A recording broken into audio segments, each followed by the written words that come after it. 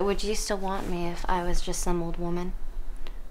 I mean, I don't mean to put too much of a head trip on you, but would you really still want me if I was just broken down Alison Crandall from Concord? It's just the cycle of life. Some things have to die so that other things can live. Plants feel pain. You know that, right? So even those peaceful animals out there feeding off of grass and leaves and shit, they are still feeding off of something alive. Yeah, but we're not. Live. You can't get around it, no matter how hard you try. Hi. I want to report that my cell phone was stolen. No. It wasn't actually stolen. I left it in a cab. Yeah, no, but I left it in a cab, but somebody has it now. Because I called it, and he said that... No, I can't come down tomorrow morning.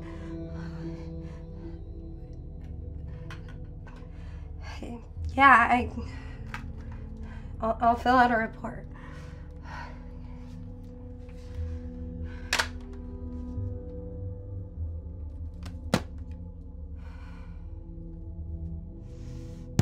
Damn it!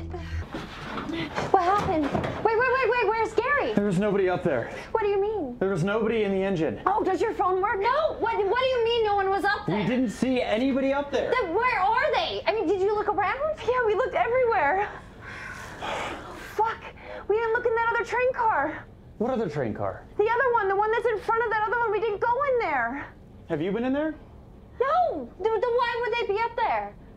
So nobody's looked in the other car? No. Come on. The television screen has become the retina of the mind's eye. Oblivion was not the name that I was born with. It is my television name.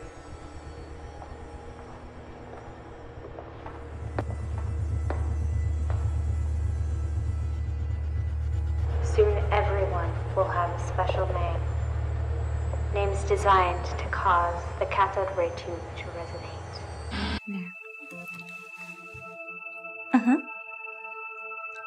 Ay, qué bárbaro. No seas pesada. Arigato. Ay, pobrecita. Qué graciosa eres. Desgraciada. Si vergüenza. So what do you want me to do?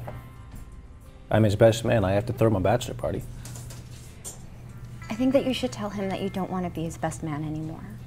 Did he put you up to this? No, I promised he had nothing to do with it. I'm just asking you as a favor, Sam, as a friend. I love you, and Ivan loves you, but this is just another game between you two. He's been pushing this off for years, and I'm just starting to think that maybe he's just proposed to get at you. But I am going to marry this man, and I just need you to get out of his head until we do. Look!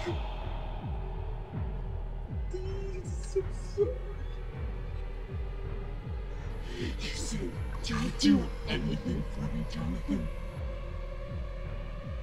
You said die for me, husband. 'Cause